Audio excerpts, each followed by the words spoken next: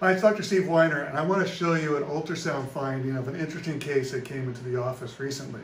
So this patient had cannula injection of Lyft in her mid-cheek area, in the prezygomatic space, as well as in the deep medial cheek fat pad. And she said she's had pressure in that area, but is gradually getting better. And I wanted to see what the ultrasound findings were. So let me show you what the ultrasound shows. So for orientation, the white areas are bone, okay? And you see that the bone is continuous, but there's a break in the bone right here. So that's the infraorbital foramen, the area where both the nerve and the artery exit the skull. And what you also see around this area is black ovals. And the black ovals represent HA filler. New HA filler is represented as black or anechoic. It's because it has a lot of water content. So what you see is a lot of fillers surrounding the infraorbital foramen and nerve.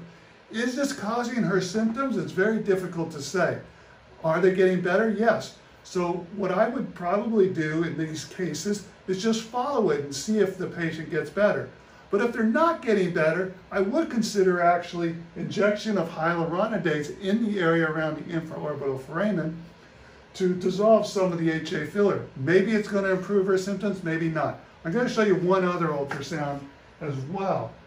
So this is the vascular ultrasound. And so this confirms that this is the infraorbital foramen and infraorbital artery. And so you can see that the HA filler is around the foramen and artery. Again, this probably happens all the time, but we just don't know it. The HA filler is best placed along the periosteum, which it is right here. So that's a good thing. But sometimes, maybe it's irritating the infraorbital nerve and needs to be dissolved slightly. So we'll see. I'll give you follow-up in the future.